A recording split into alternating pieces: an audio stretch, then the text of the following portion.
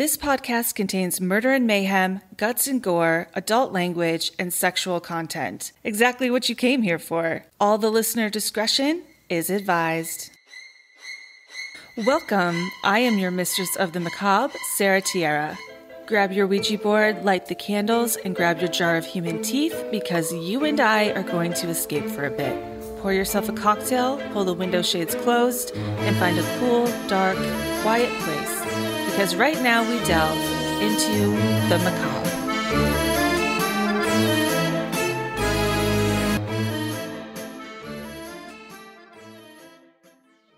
Hello, and welcome back to the Mistress of the Macabre podcast. I'm Sarah Tierra, of course. If you're new, hello, you're home now. Welcome back. My entire life has fallen apart since we've spoken last, but you know what? We keep on trucking. It's just what we do. Just a heads up, they are renovating a unit above me. I'm going to do my best to work around it, but there's really nothing I can do. I hope you don't hear it, but you never know. Also, this case takes place in Colombia. I am not going to have perfect pronunciations. I will do my best, but I would say set your expectations at like 50%, 30%, and then maybe you can be surprised and it's not as bad as 30%. Just lower those expectations a little bit for me. That'd be great. Thank you. This is part 1 of 3. We're covering 3 Colombian serial killers. It's going to be a little series, and this is part 1. They're all completely horrific, so I hope you're excited. I know I am to tell you this horrible story. Today, we are going to be talking about Luis Garavito, the Beast of Colombia. Luis Alfredo Garavito, known as La Bestia, the Beast, or El Cura, the Priest, is a Colombian serial killer, pedophile, rapist, child molester, and necrophile. It has been confirmed that he committed the rape, torture, and mutilation and murder of 193 minors, predominantly young men and boys in the western Colombian region. But the real number of victims is believed to be over 400, making him the most prolific serial killer in modern history. So who is this fucker, and how have we not heard about him? Let's talk about it.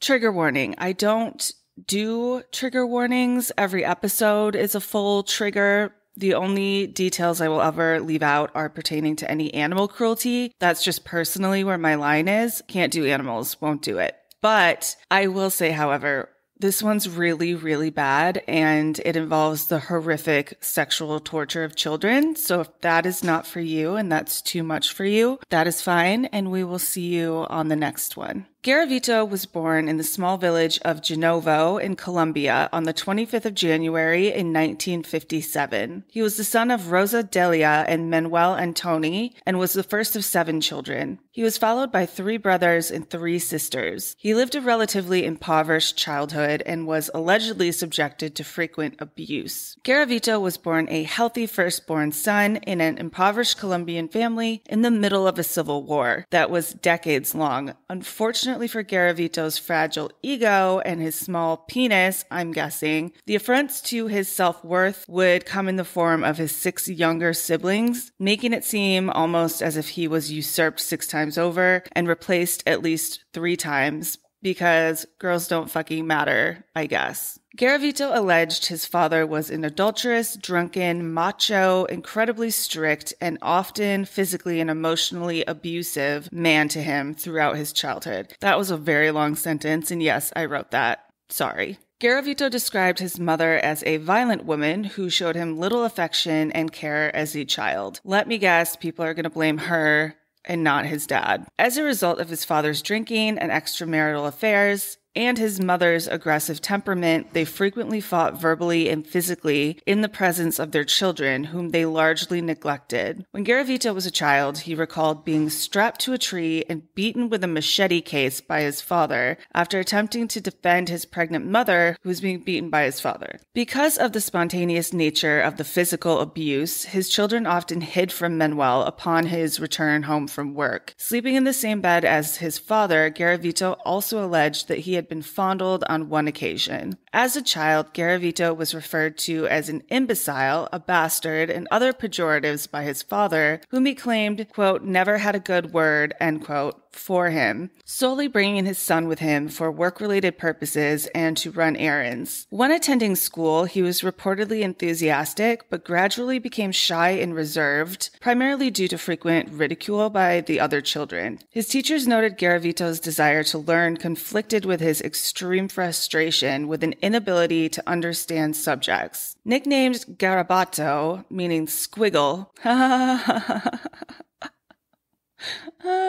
that's hilarious. For his glasses and timid nature by peers, Garavito was insecure of his glasses and eventually preferred playing alone at recess, often reacting violently in response to frequent taunting by his classmates. His teachers made no attempts to stop the bullying, which distressed Garavito. I love how every serial killer whines about being bullied and uses that as an excuse. I love how every serial killer whines about being bullied and they love to use that as an excuse for the monsters that they become. We were all bullied. Everyone's bullied. Like, you're not a serial killer because you were bullied. I'm sorry. Being a child is equivalent to being bullied. Like, you're just a fucking whiny loser. Around 1968, he left school in the 5th grade due to poor memory and his father's insistence on making money to sustain the family. This dismayed Garavito, who was also forbidden to have friends or a girlfriend by his father. Shortly thereafter, in 1969, Garavito was subject to extensive physical and sexual abuse by both a local drugstore owner and a neighbor. The drugstore owner would abuse him on his father's visits to the store for Garavito's vaccinations. The neighbor, who was a close friend of his father's, had allegedly bound Garavito to a bed before proceeding to burn him with a candle, cut him with a razor blade, and bite his genitals and buttocks on several occasions during these incidents of molestation. These details are very specific and very important for later, so put a pin in this. Yeah, I told you this was going to be bad. Following the first incident, Garavito allegedly killed and dissected 2 birds in a state of extreme emotional frustration, which prompted him to feel remorse and shame shortly thereafter.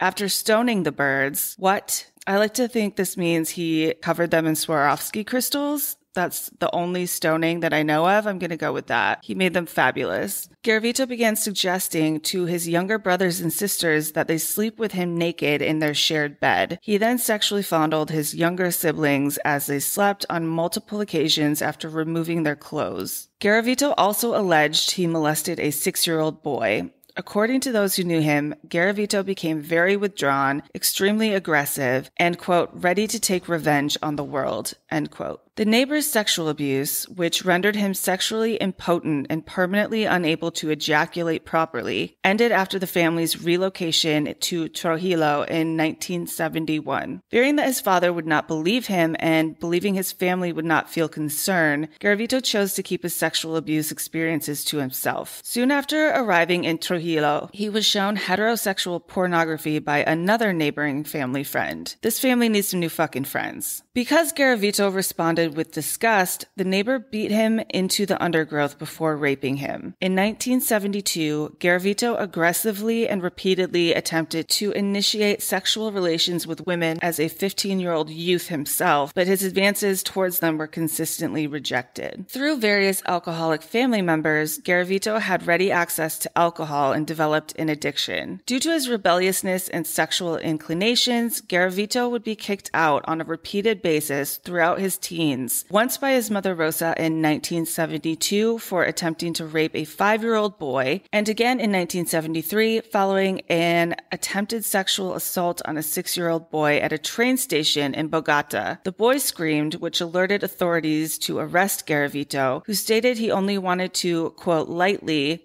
end quote, molest the child in response to an attempted rape charge. Following the latter incident, Garavito would be reprimanded by his father Manuel for not choosing a woman to sexually assault instead of a young boy. With Garavito's homosexuality causing frequent arguments between him and his father Manuel, he was evicted for the final time for, quote, homosexual behavior, end quote. As a young man, Garavito started working as an assistant at a compensation fund. He worked at a chain of stores, and then he also began studying marketing. Despite his newfound career, he began to have problems with his coworkers, clients, and bosses, which would generally escalate to physical altercations. After losing his job, Garavito worked as a street vendor who sold religious icons and a migrant worker, developing primarily platonic relationships with various women over the course of his adulthood. In 1973, he began to work on a coffee plantation as a youth in Trujillo, falling in love with a school teacher and single mother named Luz Mary Ocampo Orozco, whom he later attended weekly mass services with. Many of the women he befriended had children, surprise, whom Garavito reportedly nurtured as if they were his own children, in addition to being a loving boyfriend when he was sober. His companions likewise described him to be amicable despite his notably violent temper and occasional drunken states in which he vowed to murder his father. While drunk, Garavito, an increasingly jealous and controlling partner in relationships, was also prone to physically abusing his girlfriends over insignificant problems, if there were any at all. As a result, he often found himself the subject of town gossip and frequent evictions by his female partners later in life. In the 1970s, Garavito began suffering symptoms of psychosis, paranoia, and depression, which he attributed to various abuses he claimed enduring in his childhood and adolescence. He then began compulsively molesting both male and female children as his condition gradually worsened, developing an almost exclusive preference for pubescent boys. Due to depression and suicidal feelings related to his lack of achievement, he expressed desire to start a family. Insisting on having sexual intercourse with female partners when drunk, however, he consistently failed to maintain an erection, prompting an unprovoked emotional rant concerning his hatred for his family. Garavito gradually fell into alcoholism to cope with his traumatic childhood and began participating in Alcoholics Anonymous meetings in 1978. Garavito also converted to the Pentecostal faith and began working as a store clerk, where he had coincidentally reconnected briefly with his first girlfriend, Luz Mary. Drifting away from his family, he was only close to his older sister, Esther, who avoided him due to his alcoholism. Relocating to the town of Armenia, Garavito acquired a day job at a local bakery. Following his frequent attendance of local church services in which he would remorsefully beat his chest during prayer, Garavito attended Alcoholics Anonymous meetings and occasionally visited psychiatrists before ending his day by frequenting Valencia Park, which was later known as a popular location for child prostitution. He's busy. He's busier than I am, and he hasn't even started killing yet. Moving into the 1980s, after allegedly provoking a fight with his coworkers, Garavito's employment at the bakery was terminated. He subsequently attempted suicide. Following this failed attempt, Garavito sought psychiatric care at the San Juan de Dios Hospital and was repeatedly hospitalized throughout the spring of 1980, where he expressed a desire to die over a belief that his life was, quote, worth nothing, end quote. He was primarily treated for his diagnosed depression in spite of evident psychosis and bulimia. He was, however, prescribed antipsychotic medication. Intent on being truthful with the psychiatrist, Garavito stated he wanted to have children, which was very sly because then he misdirected that into saying that he wanted to start a family, which is not what he meant. Fearful of consequences, Garavito chose not to inform the psychiatrist of his pedophilia or his sexual impotence with female partners. Garavito later obtained employment in 1980 at a supermarket in Armenia, being given 2-hour lunch breaks on Thursday and Sunday afternoons. That is generous as fuck. He then began a relationship with a single mother, a beautician named Claudia, whom he described as being the first woman whose company he enjoyed. Oh, I'm sure she's thrilled to hear that. This relationship would be short-lived, however, as Garavito apparently could not sustain Claudia's spending habits. Satiating his sexual desires by binding and raping children during his lunch breaks in the neighboring towns, Garavito did not engage in intercourse with Claudia. During this period, Garavito emphasized constant urges to molest the children he encountered at work. In the autumn of 1980, he began carrying razor blades, candles, and lighters to facilitate the torture of his victims. victims. In addition, Garavito removed a tooth to be able to bite children more effectively. Following his crimes, he wrote the name of the molested child in a blue notebook and prayed for them while pacing in his room, fervently beating his chest while naked in a ritual-like fashion. Clearly, this guy is doing well. Garavito also began compulsively reading the Bible each night, attempting to find an explanation, particularly in the Book of Psalms, for his deviance. Despite this, Garavito developed an interest in esoteric study, tarot readings, and Satanism. He would visit palm readers and other occultic practitioners before deciding that they were just as clueless as he was regarding the occult. Afflicted with bouts of depression and guilt from his crimes, Garavito suffered nightmares about these youths, waking up in tears before entering fits of hysterical laughter as he remembered the pleasure received from their pain. Discovering Adolf Hitler's book Mein Kampf,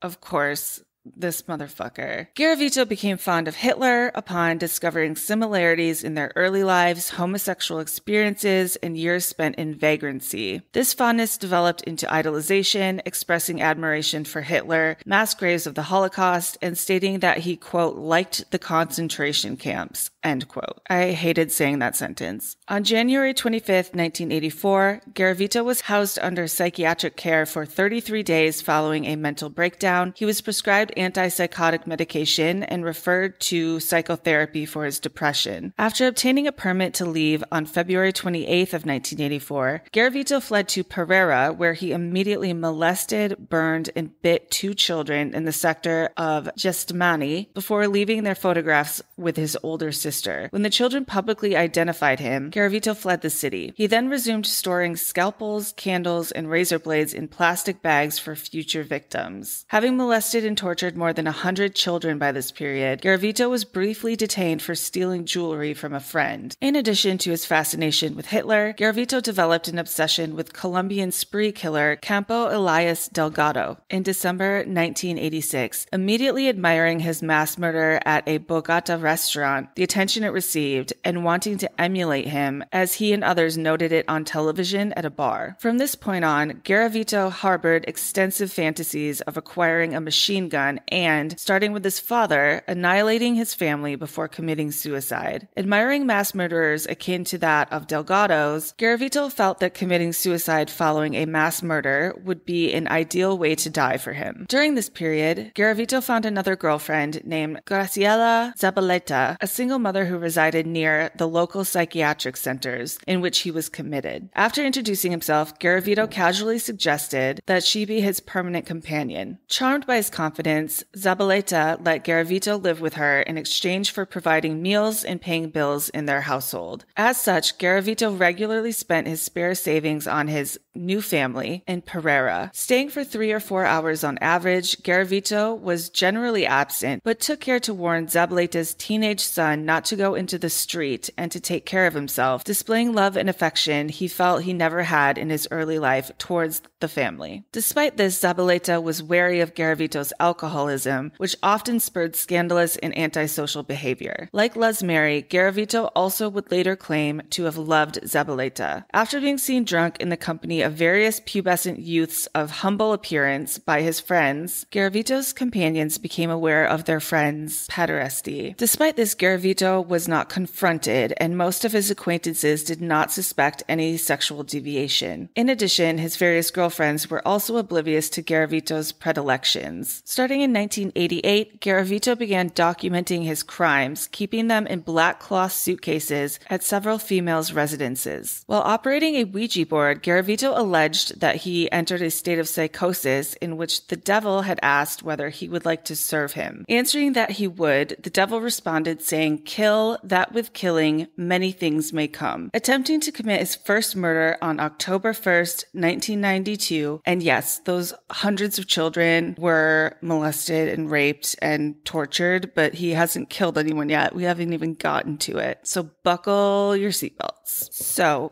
attempting to commit his first murder on October 1st, 1992, Garavito sought a young boy who had been selling sweets and cigars to passersby. In a state of drunkenness, he lured the youth, who he planned on bringing to a wooded lot, to the Milia Hotel sector in Bolivar, Colombia, before being interrupted and beaten by local police, one of whom hit him over the head with a revolver. As Garavito bled, they then stole 100,000 pesos, a watch, and a ring from him before letting him go from a police station. Garavito then resolved to commit murder 3 days later. Committing his first murder of a boy named Juan Carlos on October 4th, 1992, Garavito began wearing various disguises in order to evade identification and arrest. Known locally as Goofy, a generous man who gave to children in Trujillo, locals went out of their way to keep documents for Garavito. For years, Garavito documented his crimes by tickets, receipts, clothes, and identity cards of victims in his black cloth suitcase. Garavito left the suitcase with his sister Esther before giving it to Luz Mary. He also collected their amputated toes before disposing of them for fear that the Colombian National Police's scent dog team may trace them to him. In June 1996, Garavito complained to Luz Mary of losing his temporary job as a salesman for air fresheners, begging for a place to stay in exchange for food and financial relief. Wary of Garavito for his alcoholism and temper, she took him in briefly with hesitance. Garavito then suffered a hard fall in the Guacamayas neighborhood of Bogota, breaking his leg in August of 1996. Stricken with pain, he resided temporarily with a man before begging his girlfriend, Luz Mary, to let him stay with her at a residence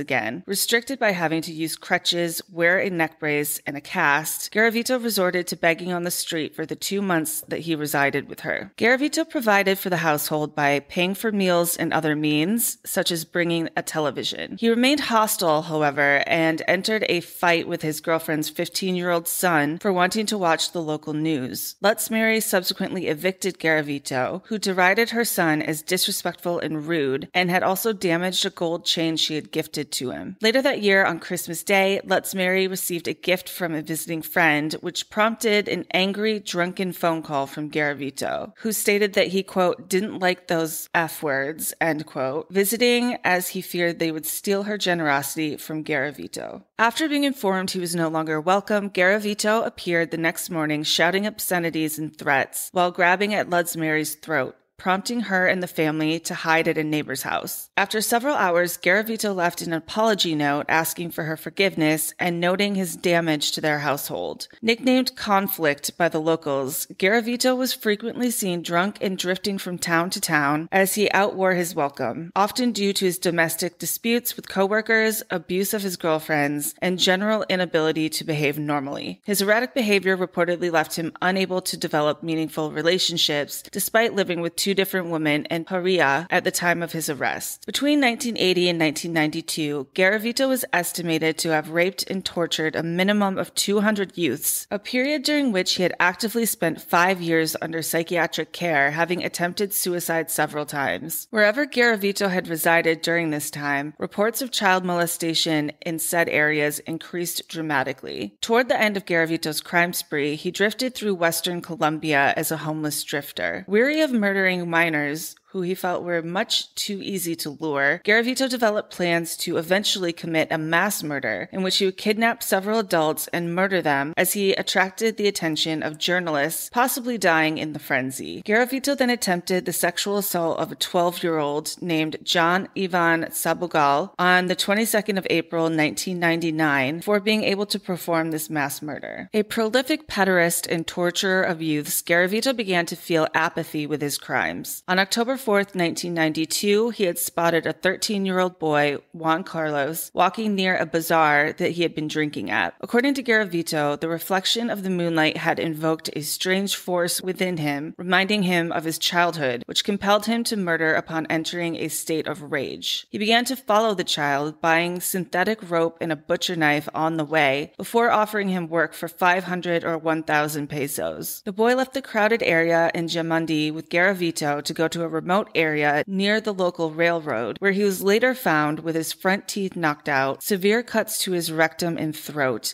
and his genitals severed. Waking upon sunrise, Garavito began sobbing as he noted the bloodstains of Carlos on his clothes. On October 10th, 1992, Garavito would make the trip to Trujillo to see his sister Esther. Attempting to control his urges by drinking brandy, he began breaking containers in a state of rage after seeing a child pass by. Garavito then murdered murdered 12-year-old John Alexander Penaranda on the way to his sister's residence while in Cholula. He then began to compulsively murder youth, predominantly male and poverty-stricken, and collected their amputated toes. That's fucked up. In 1993, Garavito also began cutting into his victims' bellies, luring 8 youths aged 9 to 11 from a local school to a nearby wooded lot in the La Victoria district. For fear of being traced by bloodhounds, Garavito then discarded their amputated toes for murdering Henry Giovanni Garcia, Marco Aurelio Castano, Juan David Cardenas, Jaime Orlando Popayan, and 3 more unidentified children in the southeast Bogota. He then murdered 2 additional children in the Maicin neighborhood before departing for Tuluá to Paria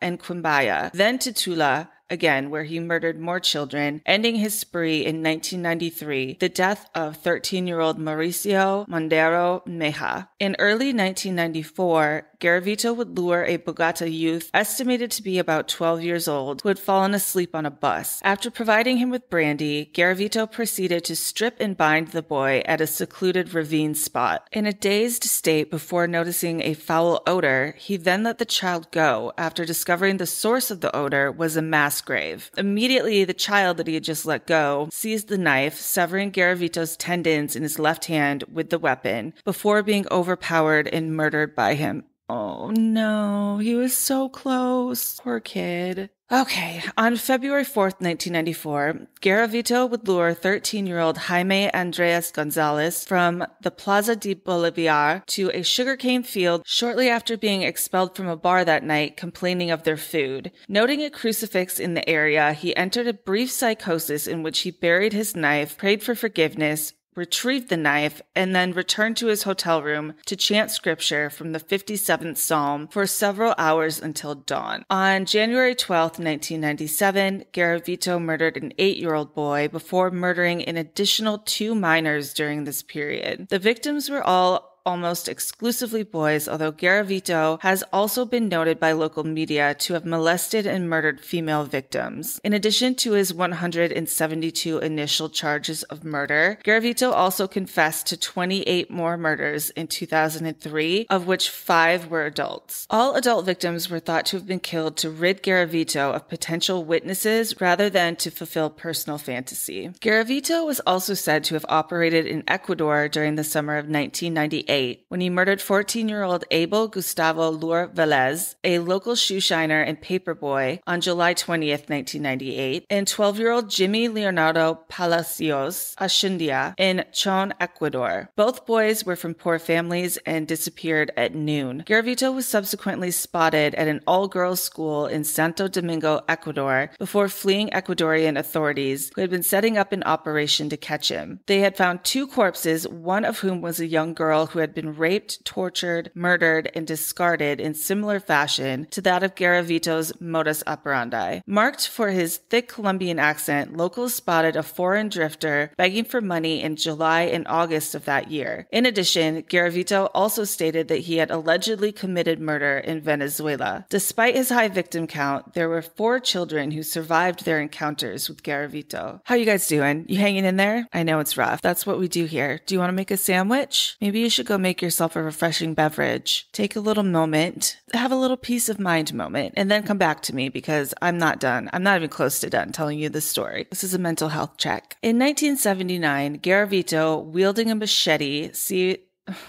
this is so fucked up. Wielding a machete, seized victim 9-year-old William Trujillo Mora, who was interviewed and he survived. I forgot we're at that part. Yay. Okay, it's looking up for a minute. Okay, so little William Trujillo Mora, who was interviewed and featured on the Colombian television program Los Informantes in the Valle de Cauca region as he was about to join other playing children, hugging him and threatening to kill him if he screamed. Mora obliged, and he was escorted by Garavito to an abandoned building where he was sexually molested and tortured for 12 hours. Oh, I got excited too soon. That's horrible. When Garavito sensed that someone was near the house, he urged the child to remain silent. When Garavito lost consciousness from drinking, Mora managed to escape. In 1988, Garavito lured an unidentified victim, who he had sexually assaulted near a restaurant called El Arapazo in the Alto del Rio sector, a location where several bodies were later found within a 20-meter proximity of one another, which is about 65 feet or 2.5 London buses, proximity of one another. Following an earthquake on January 25th, 1999, authorities found the owner of the restaurant, which was reduced to rubble, who pointed them to Garavito, whom he had known for many years and avoided due to his drinking problem and aggressive tendencies. In the early 1990s, Garavito would approach 10-year-old Carlos Alberto, offering him gifts and 200 pesos in exchange for work. Garavito led Carlos to the Alto de la Taza, where he amicably spoke with the child. Upon reaching a secluded hill spot, Garavito placed a knife at Carlos's throat before proceeding to bind, rape, and torture him. After doing so, Garavito asked Carlos whether he enjoyed it. Humiliated and fearful of Garavito, Carlos stated that he liked it, prompting Garavito to leave after stating,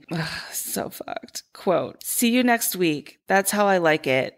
That you also like it." End quote. Brand Fernie Bernal Alvarez was a 16-year-old youth who worked with his father in the rooster fighting business in the 1990s. While Bernal, we're going to let that pass because he's a victim. Bernal Alvarez was tending to the roosters in the cockpit when Garavito took him to a secluded spot by threatening him with a knife. He then proceeded to bind, sexually assault, and torture Bernal Alvarez, with methods ranging from stabbing Alvarez 7 times with a screwdriver as he raped him to beating the youth until weak. Alvarez broke free from his restraints and fled from Garavito. Garavito had a very specific modus operandi, or MO. According to Garavito, he primarily targeted children of humble background who had light-colored eyes and were working class, homeless, peasants, or orphaned. Claiming to feel a force within him that compelled him to kill, Garavito would look for children and lure them away by bribing them with small gifts, such as money, candy, or odd jobs. Terrified of the dark, he would approach them in broad daylight in public places ranging from the countryside to crowded city streets. He would also wait and drink brandy near school zones on evenings to wait for unknowing children. He had a preference for male youth, as we've said a million times, with light-colored eyes and fair complexion. Having been raised in the heavily Spanish-descended Pasia region of Colombia, Garavito knew where to find the boys that fit his criteria. He offered easy work for money and even disguised himself as different characters who could be seen as legitimately having a reason to interact with children, such as a priest, monk, farmer, homeless man, street vendor, fortune teller, baker, drug dealer, school teacher, charity organization worker, bar and restaurant manager, elderly man, and a gambler. He often posed as a monk or priest. One of his many nicknames in Colombian media was El Cura, and lured children with promises of money or drinks. To prevent suspicions about his activities from developing, Garavito would change his disguise often. Once he had lured the poor child away, he would walk with him for a time, encouraging the boy to share about his life in order to earn his trust. In reality, the beast was wearing the boys down, walking just long enough that they would eventually get tired, making them vulnerable and allowing the serial killer to attack. Once he had the trust of a child, Garavito would walk to a secluded spot or mass gravesite with the victim, encouraging them to talk about their personal life until they were tired and vulnerable, which made them easy to handle. After sipping about half a bottle of brandy, Garavito would proceed to bind the child, intimidating them with a knife as he fondled and sometimes masturbated over them. According to Garavito, he made a pact with the devil, and satanic rituals were also incorporated into the murders of the children, who were apparent blood sacrifices. First, Garavito would corner the tired victims and bind their wrists together. Then he would torture them endlessly. Usually, the child would endure prolonged rape and torture by having the hands, feet, and buttocks stabbed with a screwdriver. Garavito was also known to place broken blades between his fingers and flay the skin of the child's buttocks. I told y'all this was going to be bad. Teeth were often knocked out and sharpened objects inserted into the anus.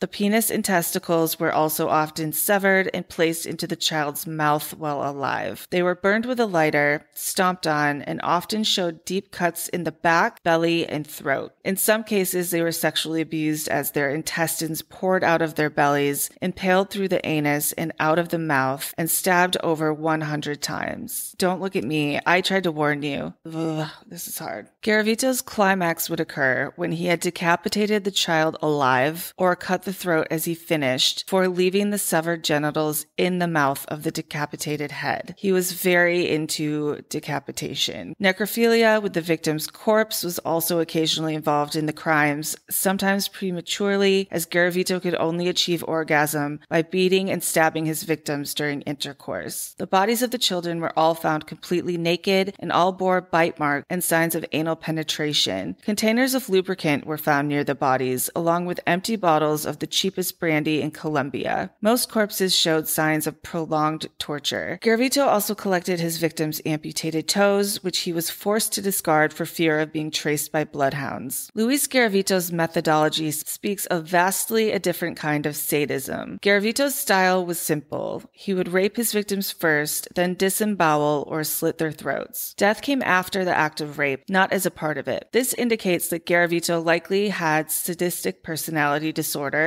rather than a proclivity for sexual sadism. He enjoyed the sense of godlike power the psychological and physical suffering of others brought to him. For Garavito, the act of sex was tainted with the abuse he had suffered at the hands of his neighbors, parental figures whom he trusted, leading to his repetition of the act with his victims. Garavito did not leave his victims alive to suffer through what he had suffered through. In his mind, to do so would have been an act of mercy, or, as is more likely, relinquishing of power. One of the key motivators of sadistic murders is the basic need for control. For Garavito, who experienced the cruelty of sadism as a child and continuously felt wrongly usurped, likely manifested in the way he tortured most of his victims after the rape, as an ultimate show of dominance before the final act of murder. For someone like Luis, who would have at one time been used to constant attention as the firstborn child, the isolation he might have felt as he was relegated to the position of just another child, compounded with the low self-esteem and lack of ability to initiate any form of normal intimacy after his rape, created for him a sense of alienation, one that would later catapult him into his life as a shadow of a man, a monster who hunted children by night and masqueraded by day, seemingly unimpaired by the scars of his past, using the pseudo-personas he'd crafted to lure over 147 boys to grisly deaths. Okay, so congratulations! You've made it through the worst of it, and it was worst. For sure. So yes, Garavito has been torturing, raping, and murdering children in a decades-long rampage. So what happens to him? How has he not been caught yet? What's up with the mass graves? Let's start from the beginning again, but no, don't worry, not like that. But this time, the beginning of the investigation, because it's definitely interesting. As a country that had been immersed in political and social strife for the past 50 years, Colombia struggles to provide even the most basic security to its citizens. It is in this chaos of incessant political unrest that created, in the shadows of every impoverished neighborhood, the perfect victim pool. For as crowded as Colombia's streets are, one specific group of people will remain forever unseen: its street children. Colombia's continuous political strife has bred a subculture of anonymous children. Garavito carefully selected his prey from the children of low-income households who were more vulnerable to the charms of a wandering peddler or pleasant priest, as the anonymity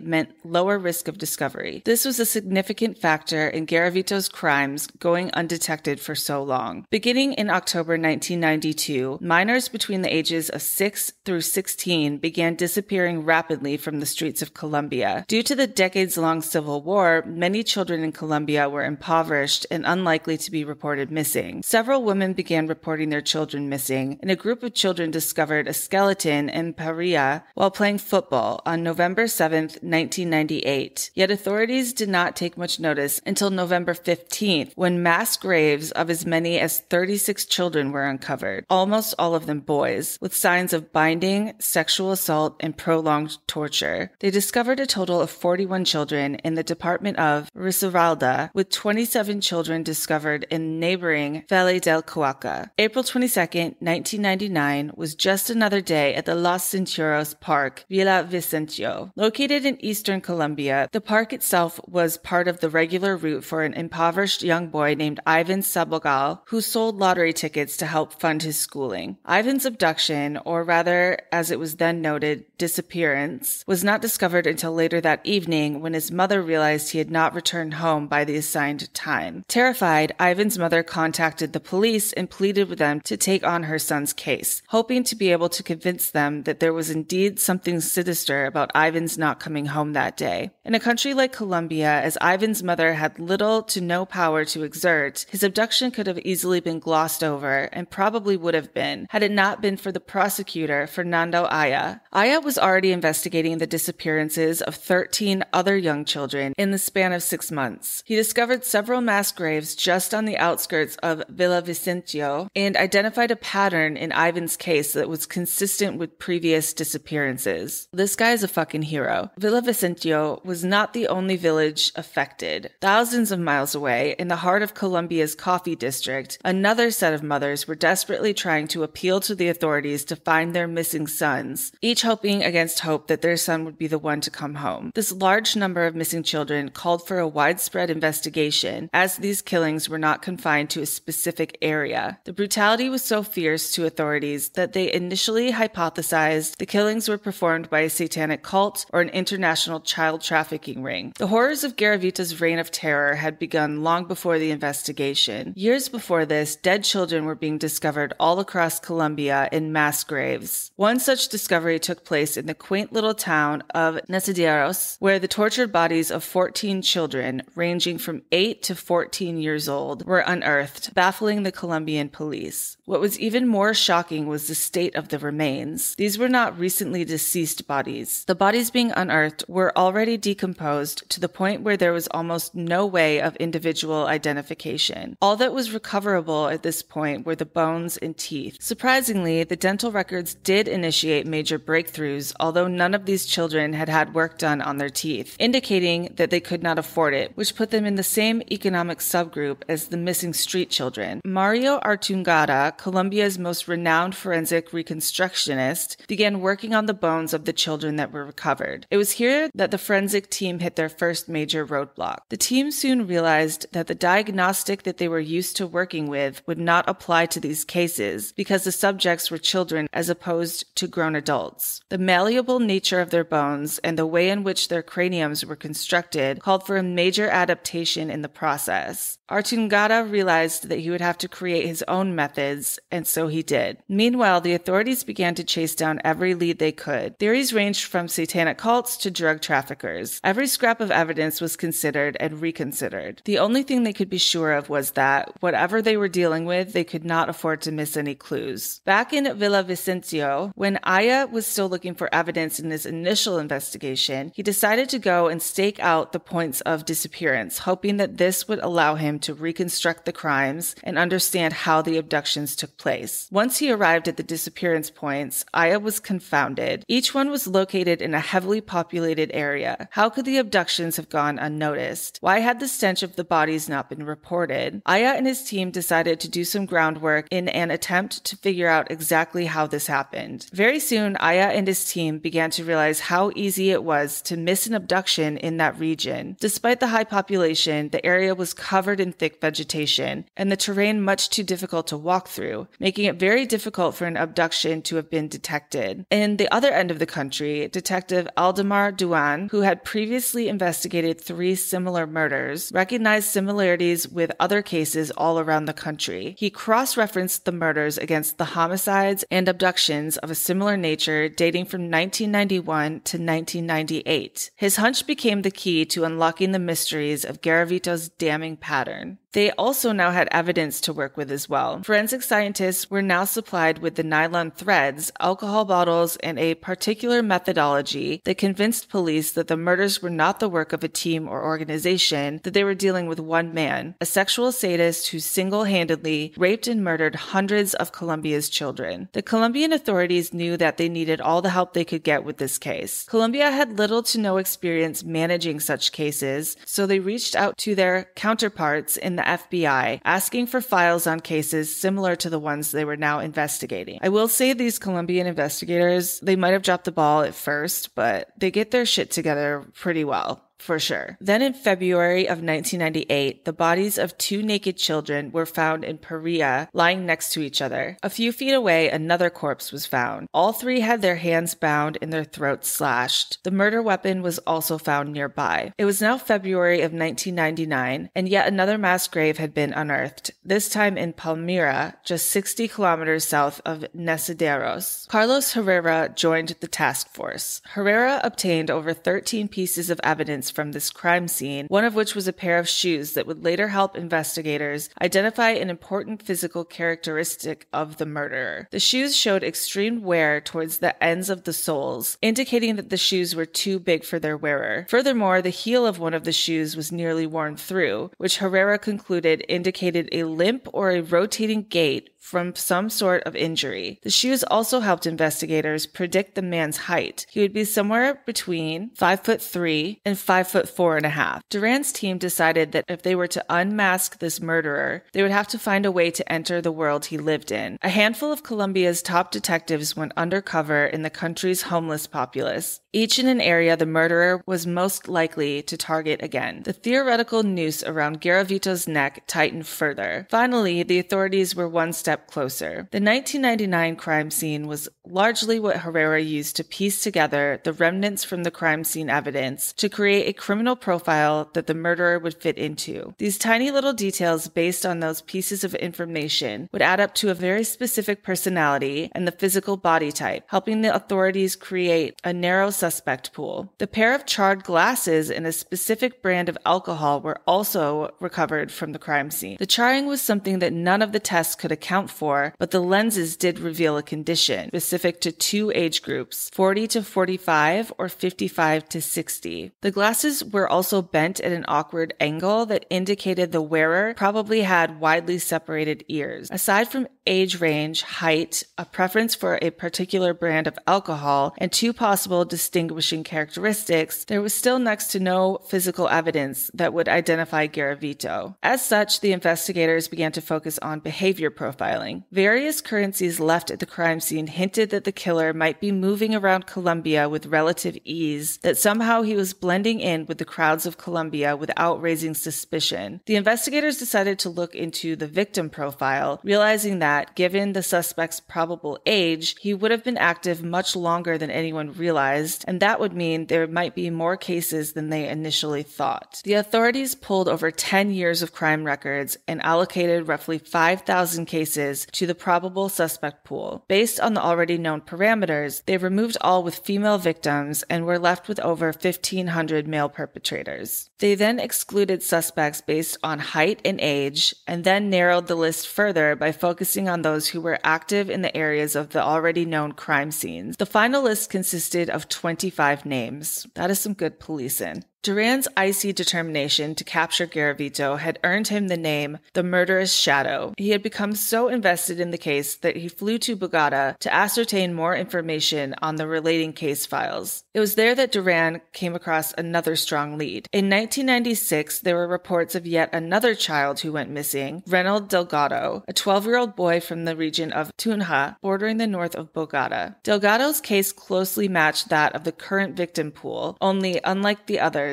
Delgado's case included a suspect. A shopkeeper had reported that the boy had last been seen in the company of a man who was not from the region, who had been identified and brought in for questioning, only to be released due to a lack of concrete evidence. This man's name was Luis Alfredo Garavito, a name that appeared on the list of 25 suspects that the investigators had compiled. Duran knew immediately that this was no coincidence. A careful examination of the file revealed other connections. For instance, Garavito's birthplace was registered as Genova, the place where Duran's original 3 cases had occurred. Furthermore, his place of residence, as per his written statement, was Trujillo, the location of yet another mass grave. The official investigation, however, had taken a different turn. A suspect had been identified in Perea, one with a limp and in the purported age range, and he was seen selling honey around the area of the crime scenes. His name was Pedro Pachuga. In October of 1999, 1997, 2 young boys disappeared from a train station in Perea, and Pachuga was a top suspect. The boys were later discovered dead. Just days later, another young boy identified Pachuga as an attempted rapist. Sure of their target, the investigators scoured the streets for the man they thought was responsible for the hundreds of found bodies strewn across Colombia. Within weeks, the investigators caught and arrested Pedro Pachuga. There was only one catch. Pachuga insisted he was innocent. During his incarceration, Pachuga continued to plead his innocence, which in itself wasn't unusual. But within weeks, the murderer had struck again, this time in Bogota. 4 boys were murdered with the exact same MO. It became clear that the prosecutors had indeed apprehended the wrong man. Authorities were shaken. The body count was now well past 100 and rising. They knew that they needed to take care in terms of recovery of evidence, as they could not afford any mistakes. The Colombian investigation became a meld of every relevant foreign technique that they could possibly replicate, from the British techniques of evidence recovery with color-coded crime scenes to the Russian and American techniques of forensic facial reconstruction. Soon, 4 of the victims had been identified by the families, another crucial step in the ongoing investigation. Meanwhile, Duran used the case file on Delgado to track down the address left by Luis Alfredo, and in doing so found Esther Garavito Cubillos, a sister of Luis Garavito. Esther was found to have a bag of Garavito's personal items. Remember, he left that shit like a dumb bitch. The bag contained documents, travel mementos, and a collection of journals that revealed intimate details about Garavito's childhood and later life. Duran's team carefully combed through the documents and found a receipt of money wired to a woman in Perea, where documents revealed he had been implicated in the homicide of a minor by the judicial body in the area. The investigators proceeded to track down the location of the woman, and much to their own surprise, they found yet another suitcase of documents, these dating from 1994 to 1997, in her care. The bag contained synthetic fibers, razors, lubricants, all of which were consistent with what had been uncovered in previous crime scenes. The evidence in Palmyra pointed to one further thing. The suspect in question had been burned.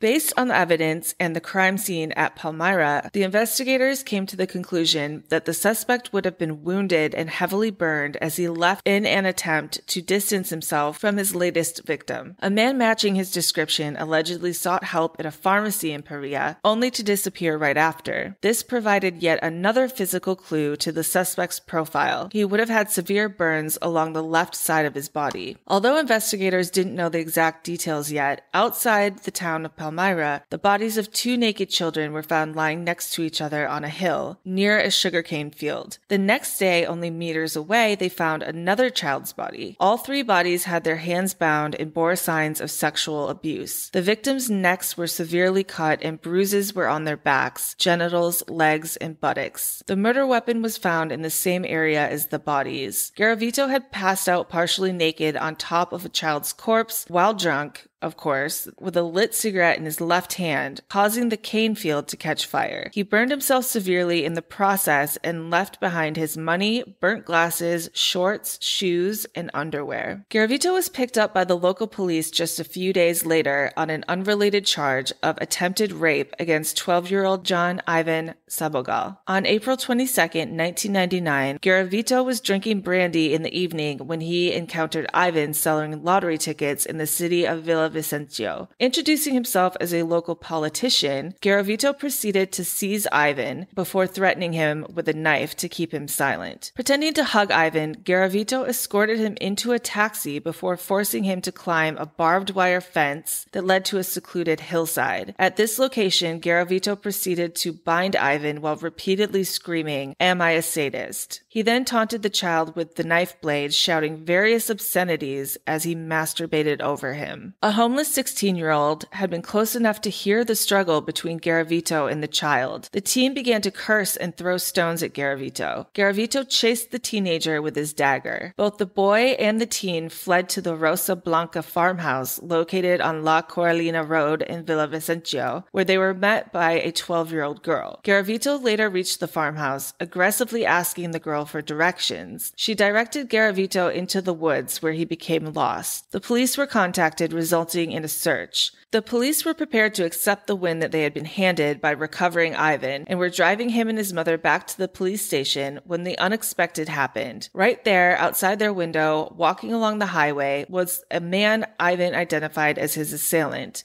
Authorities found Garavito walking out of the woods at approximately 7 p.m. The man gave them a false ID and claimed to be the politician. Despite this, they suspected the man to be Garavito anyway. On July 4th, 1999, their suspicion was confirmed. Garavito's arrest was strange, to say the least. The man did not struggle or protest in any way. He was unnervingly calm as he persistently claimed that he was not the man the police were looking for. Nothing he said or did would ever make anyone think that this was a man who had murdered hundreds of children across the Colombian countryside. Once they reached the police station, Prosecutor Aya visited the suspect in custody and straight away noticed the physical similarities between the politician and Luis Garavito. He also noticed something the other officers hadn't. On each of the documents that the detainee had signed, his signature varied. Aya took his suspicions and a photograph of this politician to a meeting held with the prosecutors from all over the country regarding the murders. It was here that Aya showed Duran and his team the photograph of the man they had in custody. Duran and his team identified him immediately. The man in the picture was Luis Alfredo Garavito. Finally, all the puzzle pieces fell into place. The scourge of Colombia was finally behind bars. By the end of this final meeting, authorities had little doubt left that the man in custody was indeed Garavito. He was 42 years old, he was 5'4", he wore glasses and had scars and burns along the left side of his body. He was born in Genova and raised in a dysfunctional family and had suffered abuse at the hands of parental figures before the age of 16. Everything fit. Unfortunately, everything was also completely circumstantial, meaning that without Garavito's confession, Colombian authorities could prove nothing in a court of law, or at least not enough to build a solid case. The authorities desperately needed to establish concrete links between the crime scene evidence and Garavito himself. Once again, the investigators started to hunt for evidence to link Garavito to the crimes. Detective Duran, who had been studying Garavito's profile for years now, suggested that there was a possibility that there were more mementos of the victims that Garavito would have saved over the years. They just needed to figure out where they were. It was with this aim in mind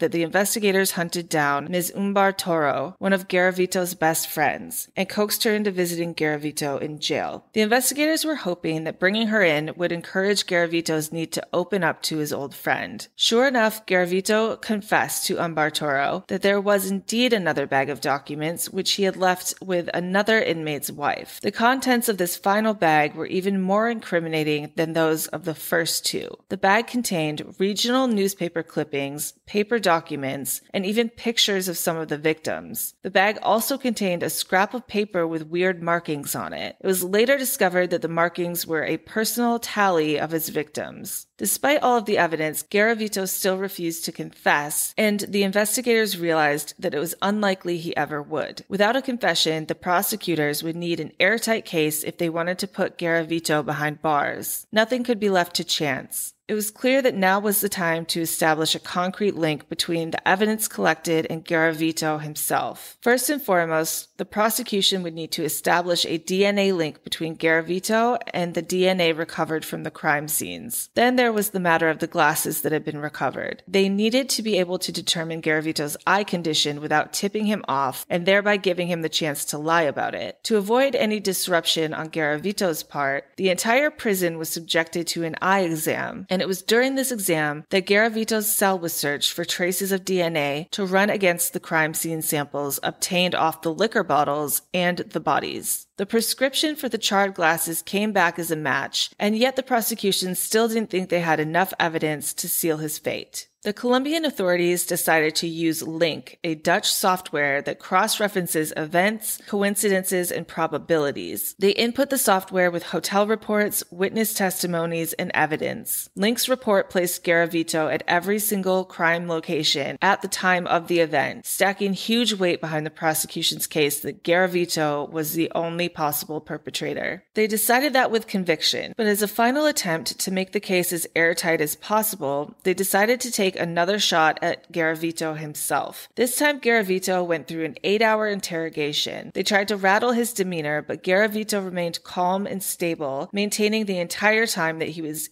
not only innocent, but that all the evidence and witness testimony merely pointed to a flawed investigation. At this point, the head of Garavito's investigation decided to end the interrogation, recognizing that Garavito was far too composed to crack under the pressure they were applying. He knew that they needed a different approach if they were going to destabilize him enough to get a confession. They were going to need someone who knew Garavito better than Garavito knew himself. Prosecutor Naranjo authorized a private meeting between Garavito and Detective Duran, the only man who knew the cases well enough to go toe-to-toe with Garavito. What followed would go down forever in the history books as the end of Luis Garavito. Duran decided to approach the only part of Garavito that wasn't capable of staying detached, his fantasy realm. In order to do so, he verbally recounted every one of the murders in intricate detail. He carefully crafted the monologue, taking Garavito back to relive each fantasy of each attack. But the fantasies were not as Garavito remembered them. Duran used explicit detail to build such a vivid mental image of the horrors that Garavito inflicted that after 18 hours, Luis Alfredo Garavito, the world's deadliest serial killer, cried out for Detective Duran to stop. Duran held the murderer in his arms as Garavito, now sobbing, confessed to his crimes by pointing to pictures and explaining in detail what he had done to each of the children and how he had done it. Garavito defended himself by claiming that he had been possessed by evil spirits before each of the kills, theories he attempted to support by the referencing of his journals. Each of his journals was color-coded blue or red. The blue ones, which he claimed were his own, consisted of Bible verses and other pure thoughts. The red ones contained detailed descriptions of his kills. In December, Garavito was finally tried and convicted on 2 murder counts. The first was for a murder in Tunja, the central province of Boyaca, where 14-year-old Silvino Rodriguez's dismembered and tortured body had been discovered in June 1996. The second count was for the attempted rape of Ivan Sabogal, the 12-year-old boy from western Villavicencio, on whose account he was finally apprehended in April of 1999. Beginning a series of torture rapes on minors aged 6 to 16 in the autumn of 1980, Garavito was estimated to have raped and tortured a minimum of 200 minors before committing the rape, torture, mutilation, and murder of an additional 189 minors in Colombia from October 4th, 1992 to April 21st, 1999, and a further 4 murders in Ecuador during the summer of 1998. Garavito had, in fact, confessed to the murders of over 190 young boys, although experts believe the actual total to be closer to 300. A lack of conclusive evidence, however, prevented Garavito's conviction on other counts. The death penalty does not exist in the Colombian legal system, and they had long ago declared that the longest a man could be imprisoned was 60 years. However, things changed soon after in 2000 when the Colombian Penal Code underwent modification, now stating that no individual can be imprisoned for more than 40 years. Garavito confessed to murdering about 140 children and was charged with killing 172 altogether throughout Colombia. He was found guilty on 138 of the 172 accounts. The others are ongoing. Garavito was sentenced to 1,853 years and 9 days in prison, the lengthiest sentence in Colombian history. However, Colombian law limits imprisonment to 40 years, and because Garavito helped police find the victims' bodies, his sentence was further reduced to 22 years. Yes, you heard me correctly. Garavito is currently serving his sentence in a maximum security prison in Valledupar in the department of El Cesar in Colombia. He is held separately from all other prisoners because it is feared that he would be killed immediately. Let those motherfuckers take him. Are you kidding me? Garavito has been described as a model prisoner.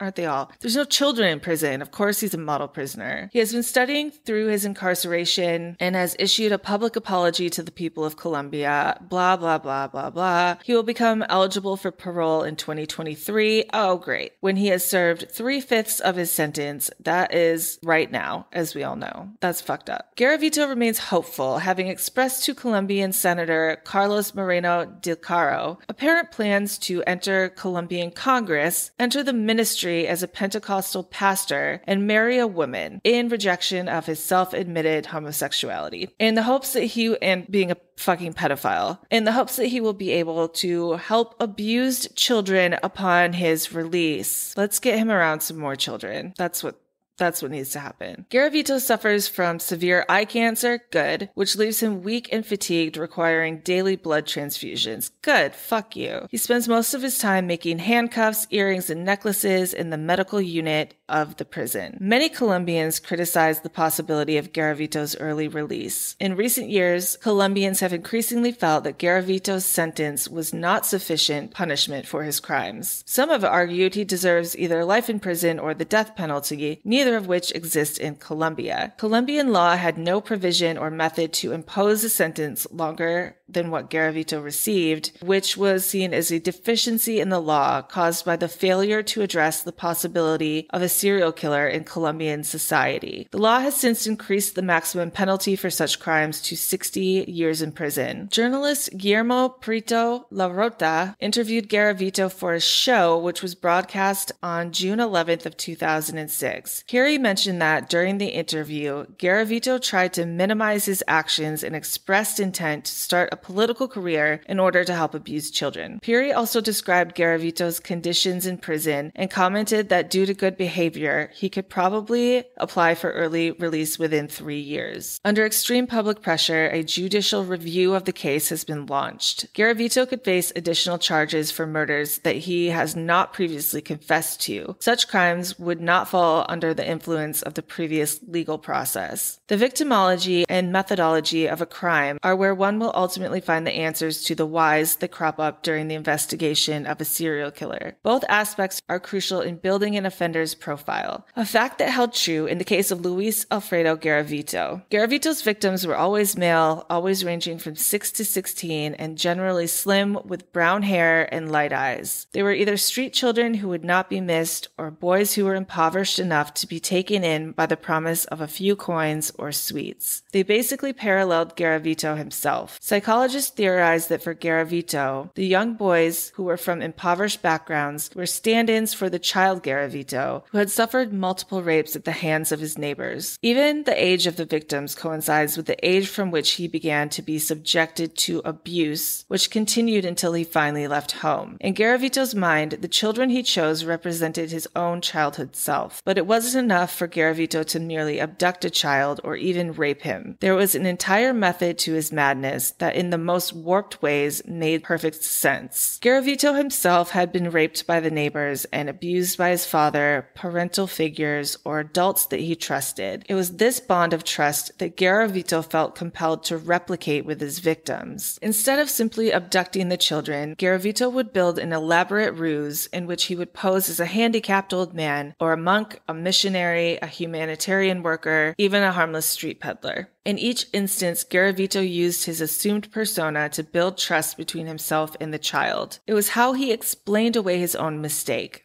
Trusting his neighbors. Surely, if so many boys did the same, was it really his fault that he had been victimized in the way that he had? But it wasn't just the victim profiles that defined Garavito, it was also his crimes. Rather, his crimes followed a strict, systematic procedure, one that was indicative of his sadistic and sociopathic nature. Garavito would first rape and then torture his victims. It is worth noting that the torture was a part of his methodology, an act that points to the reconstruction of his own childhood trauma, only amplified. He consistently used screwdrivers or knives to commit these acts. The disturbing fact is, with the Colombian legal system being what it is entirely possible that this mass murderer, who once littered the Colombian landscape with the small bodies of children, might leave his maximum security holding cell in just a few short months from now. I hope you are horrified. I hope you were disgusted. I hope you found this story interesting. I know I did. I can't believe this isn't a bigger case that people do, but I'm glad to bring it to you. I hope we all learned something. But of course, let's end on a different note. So I bring to you animals.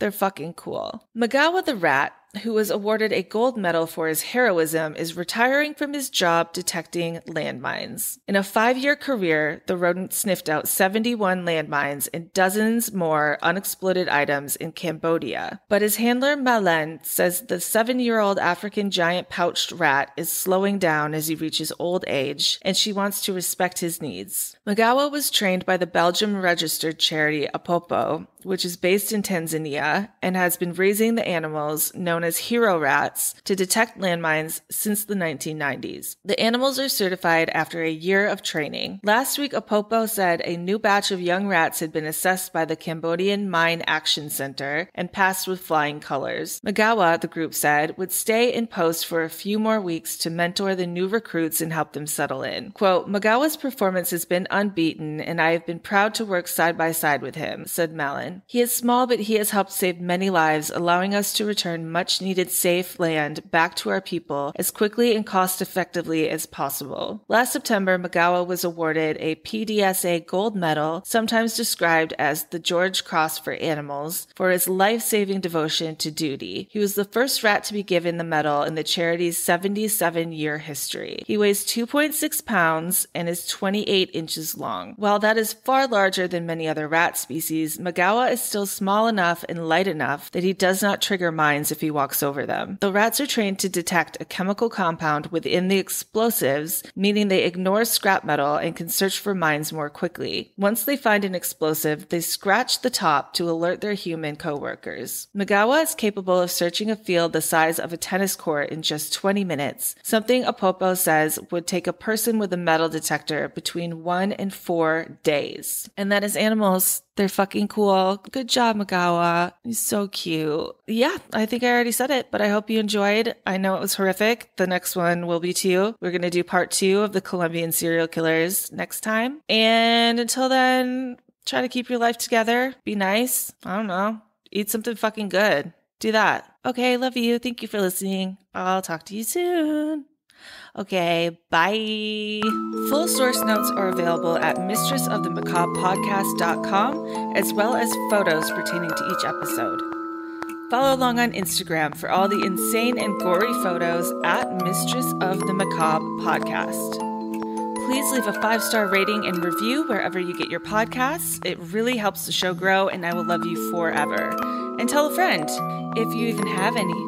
Bonus content is available at patreon.com or on Apple Podcast subscriptions. I'm just one young teenage girl writing, researching, producing, editing, and recording the show. Your support goes a long way. If you have topic ideas, questions, comments, animal facts, or unsettling stories you'd like to share, email me at mistressofthemacablepodcast@gmail.com. And if you hate me, just don't email me at all.